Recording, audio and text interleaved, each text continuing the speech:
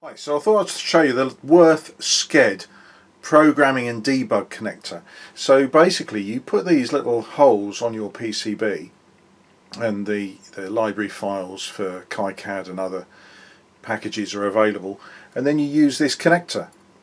It's a very simple connector which will program, will push fit in and allows you to program your board. So it push fits in, holds.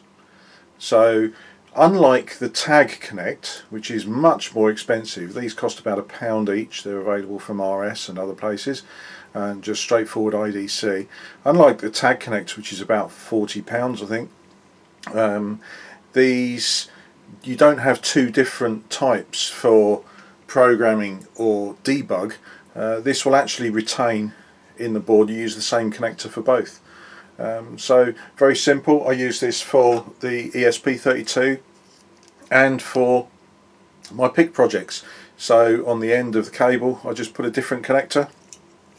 On this one plugs into the ESP programming board. So just a handy little device, the Wurth SKEDD SKEDD programming and debug connector. Really nice.